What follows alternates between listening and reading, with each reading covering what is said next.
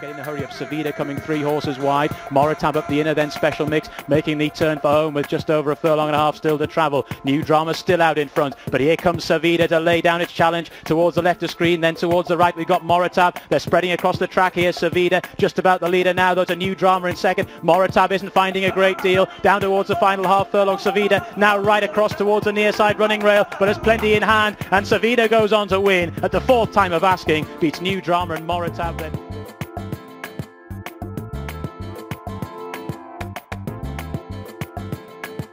Is right up the inside rail, then Veets and Oceana Dreamer making the turn for home, under 1/4 of a mile still to go, and it's Supreme Quest who's eased its way to the front. Gold Dream though is laying down a challenge round the outside. Then in third we've got Charming, followed by Lothair and then Pearl Nation. Down towards the final furlong and a half they go, and Gold Dream has now hit the front of Supreme Quest. Then after that Charming, who's only finding the 1 pace. Pearl Nation tries to stay on, but Gold Dream has slipped the field here, leads by a couple of lengths as they race well inside the final half furlong, and up towards the line. Gold Dream is going to win nicely. Pearl Nation stayed on eye-catchingly well for second, then in third spot.